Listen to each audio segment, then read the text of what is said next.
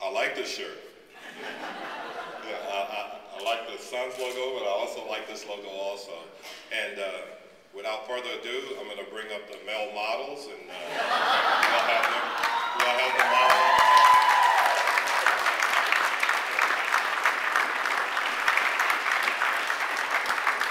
Okay, three on this split here, just right along the front here, guys. Okay.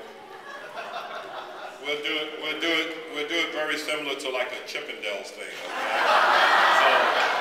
So on the count of three, we will have you expose the jerseys. Okay?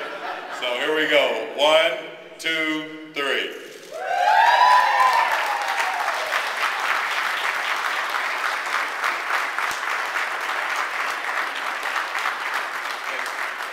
Anytime you walk into this practice facility when we're practicing, you will see these jerseys. Anytime you see a coach, they will also see these jerseys, okay? and as you can see, we have some guys that are not bashful, all right? So thank you very much, and we look forward to a great relationship.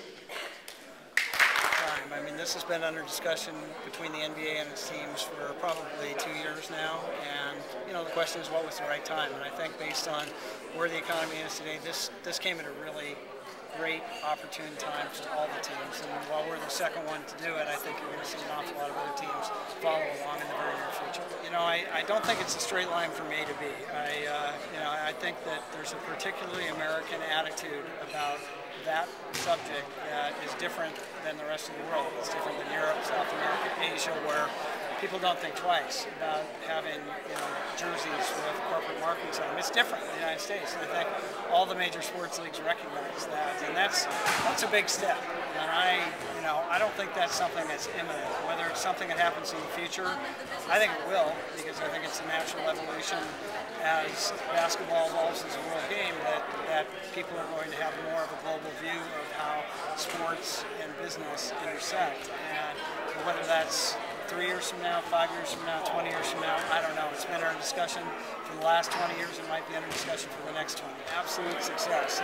And one thing that nobody was really sure about was, will fans want to wear uniforms that have a LifeLock Mercury jersey on them? And what we found out was what we expect is that fans want to wear what the players are wearing. If that's what the players are wearing, that's what the fans want to wear. So, really from seeing the sale of those jerseys, we've really seen that what happens in Europe and the rest of the world really does translate here. So that was a big step for the WNBA. We were proud to be the first team to do that. And, inevitably, I think you're going to see more of it in sports. Although the major leagues, I think, we're a ways away from seeing anything close to what you described. Well, for me, it's just an opportunity to help the people on the business side, because obviously, I said that jokingly, but it does help in a lot of ways.